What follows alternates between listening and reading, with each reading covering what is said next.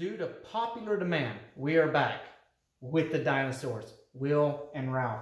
We're going to start calling this the Dino series, and Will and Ralph want to kind of tell you some helpful hints around the home, especially a new home, and we're going to kind of think of things and talk about things that you might experience in a new home and new construction in the first year or 2 or 3 that you're living in it. So today, Ralph here had an idea that he wanted to talk about and bring to your attention. It has to do here in the kitchen. Matter of fact, Ralph wanted to talk to you about the kitchen faucet. So how many of you have bought a new home, moved in, and within, a month or 2 or maybe a few months or so, you notice all of a sudden the pressure that I had at the beginning when I first moved in at my sink has just kind of turned into this little drizzle.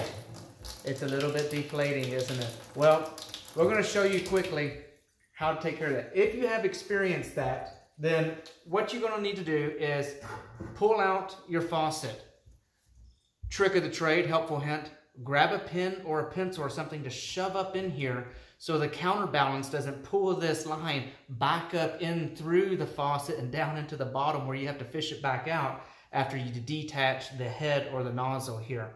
So what has happened is in new construction, you have new plumbing lines that are put into the home. And oftentimes there's dirt and stuff in a new development that gets in those lines during construction. And the first few days and months as water runs through those lines, it's going to flush out some little, maybe some small sand or some dirt or some mud that gets in that line. And where does all that wind up? Well, it winds up right here in the head of this faucet, and it will slow it down. And it can do it to your bathroom faucets and your kitchen sink. Mostly your kitchen sink, because you're going to tend to use this overall more than you do in your bathrooms. In the bathrooms, just when you're getting ready brushing your teeth, but think about how often you turn on your kitchen sink faucet. So if you've experienced that low pressure, and just to show you again, you can kind of see it's a little deflating. It's not much pressure at all. It's about the size of a pencil stream, and it's just not pressurized at all. Pull the nozzle out, put your pencil in here so you don't lose your line, and then right here you're going to see a connector, and it's going to be threaded. So just like you'd unscrew a screw, just unscrew that.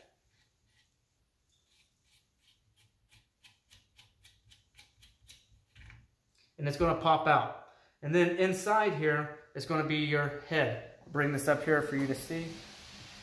And, oh, yep, if you look in there, see if I can make that work for you. If you look in there, you might be able to see some of the dirt and stuff that's laying up in there. Blocking is a little screen in there, and it's a filter, and it has caught all that mud, dirt, and sand in there. So what you want to do is just turn this back on kind of low, fill this out, kind of wash it out, tap it on the bottom of the sink, look in there, make sure you got it good and clean. And then just want to screw that right back on the exact same way you took it off. Make sure this part's clean as well. Stuff it in there, screw it down, and turn it on. And now you have a fully functional, operational, high pressurized kitchen sink faucet again.